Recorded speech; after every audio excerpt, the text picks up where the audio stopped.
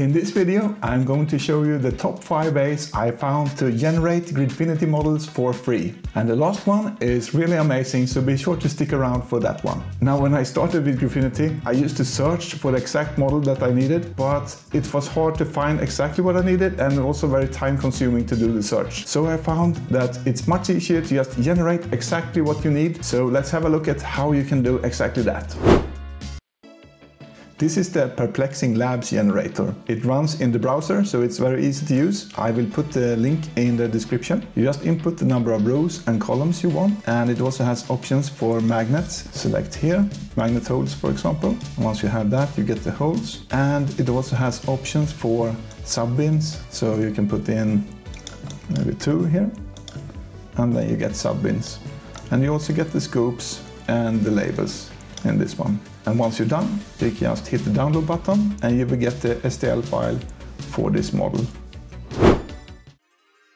If you are using Fusion 360, you definitely want to check out this plugin. It is called Gridfinity Generator and you can download it for free on the Autodesk App Store. I will put the exact link in the description. I was using this a lot myself before I found the other options that I will show later. Just hit download and you will get setup file. Once you have done the setup, you can start Fusion 360. Once you have opened Fusion 360, you want to go to the Create menu.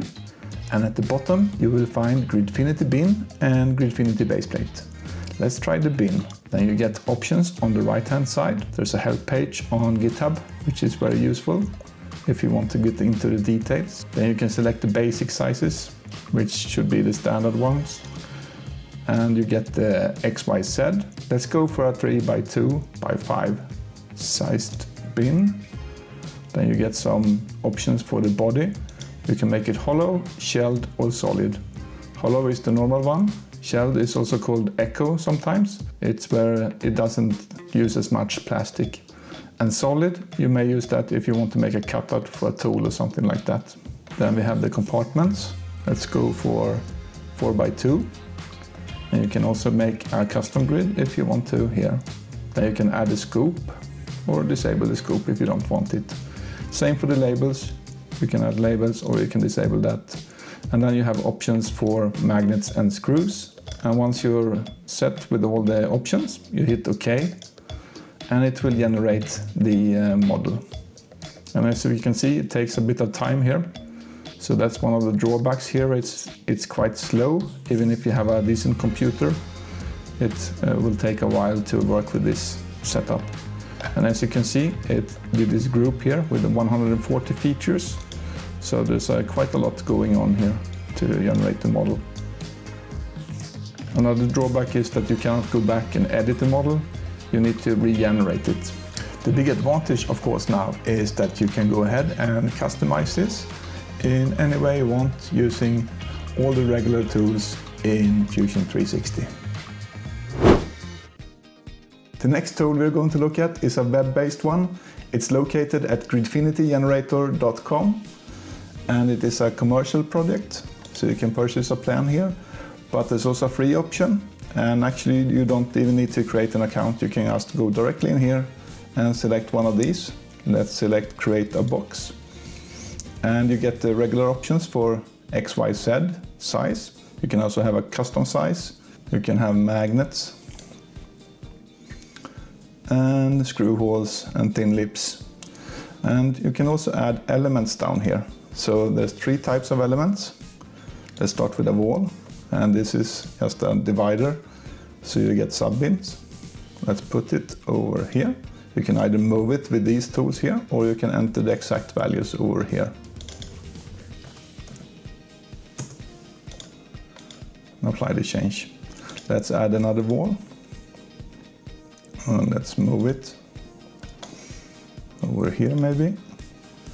Another element you can add is a ledge, and this is for the labels. So you can move it over here maybe. Let's actually move this wall further back and move the ledge over here. And then the final element you can add is a scoop. And let's move it here, and we want to flip it like this. And once you're satisfied with the box, you can export it to an STL file over here. Now let's say I want to make a box with a cutout for this screwdriver here. And this tool actually can do that directly. You can also do it in the CAD tools, of course. It's quite easy to do. This is a common screwdriver, so you can find the 3D model online. Let's look at it here. And in order to do that, you select this cutout part here. And then you need to set the size. So for this one, we will go with X1, Y4. And then you import the 3D model of the screwdriver here. Once it's imported, you can move it around like this and put it into a position where you want the cutout to be. And then you can just export the model as usual. The next tool we are going to look at is a plugin for FreeCAD. And although I do most of my 3D modeling in Fusion 360, when it comes to generating Gridfinity bins, I've actually switched to FreeCAD. And I will tell you why in a little bit. To install the plugin in FreeCAD, simply go to the Tools menu, Add-on Manager, and search for Gridfinity. I already have this installed, so I will go ahead and close this here. But once you have it installed, go to File, New, and then look for the Gridfinity workbench. My UI is a bit customized here. I think in the standard UI you have a drop-down with workbenches, but just find the one called Gridfinity, select that, and then you should get a toolbar with options to create Gridfinity bins and base plates. So let's try the Gridfinity parts bin here. And you saw how fast that generated. This is one of the reasons why I like this plugin over the Fusion 361. It's much faster. And I can go here, select parts bin, and I can customize XYZ, for example. Let's go for 3 here and 2 dividers. And you see how fast it updates. So that is really nice.